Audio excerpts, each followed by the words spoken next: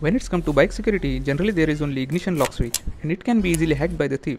In this video, I am going to make alternate RFID key for bike security. Let's make it.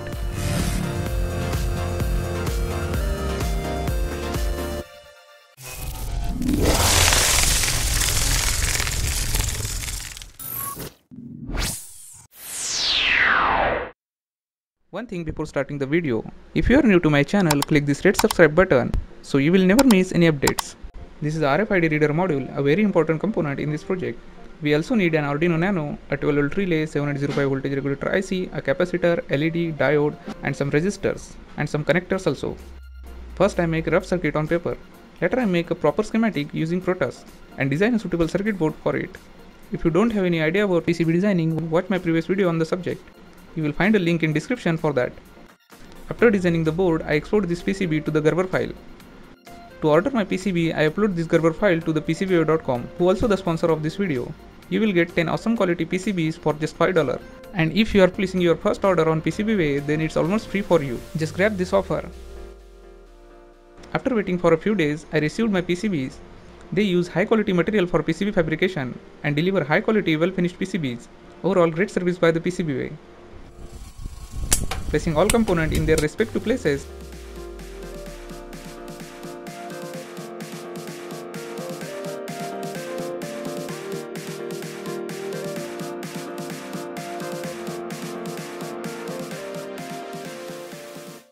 After placing all components, solder them carefully and cut all extra leads of each component.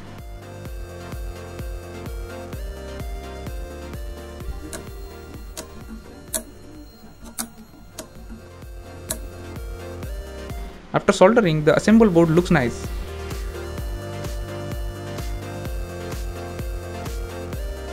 I am using 8-core ribbon cable to extend RFID module pin out. For that, I soldering the first end of the cable with male header pins and solder another end of it with the module itself, so that now I can easily connect the RFID module with the main circuit board.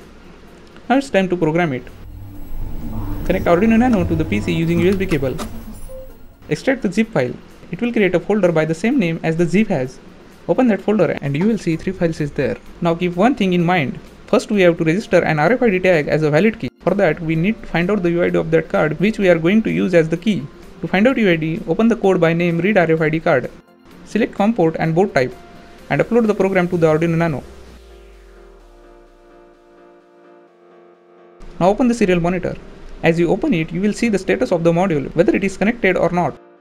Now simply put your card on reader module. You will see some information print on the serial monitor. Just copy the UID from this information. After copying UID, close the serial monitor. Now open another code by name RFID key for bike and paste here that UID copied from the serial monitor like this way. And now upload this program to the Arduino Nano. Download link for the source code and circuit diagram is given in the video description below.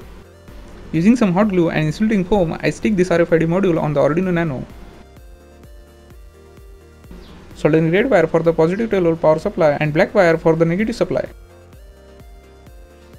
Connect a pair of wires in the output terminal of the relay. These 2 wires are going to connect in series with the ignition key of the bike. I am using this old plastic box to secure this whole circuit assembly. Put all things in a proper way so that it can be easily fit inside of the enclosure box and close it. Now let's go outside and connect it with the bike. I trying this circuit with my Hero Honda CD Deluxe. Unscrewing 2 screws with the help of screwdriver and third one by the spanner, I open the headlight cover.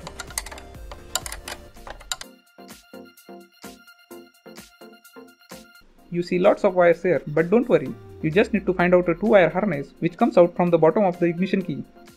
Yes, here it is. I removed it and cut 1 wire from this. I remove insulation on the both ends of the wire and connect them with the yellow wires coming out from the modified key unit and secure this joint with the heatsink cable tube.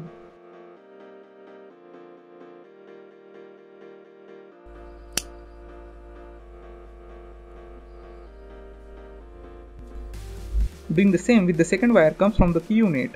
In this way, I connected this key unit in series with ignition lock switch. It's just a demonstration, so I'm fixing this box on fuel meter by using some foam tape. You can put it in a more secure place. Laying supply wire to the battery box of the bike in such a way so that they will not create any hurdles in regular use of bike.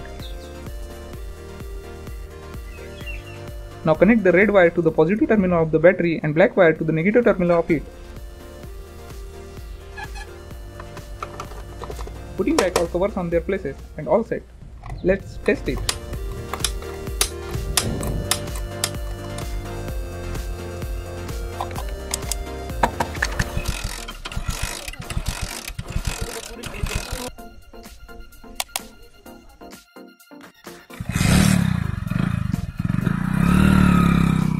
Thanks for watching. Hope you find this video useful. If yes, like it, share it, comment down your doubts, and for more such videos, do subscribe to the channel.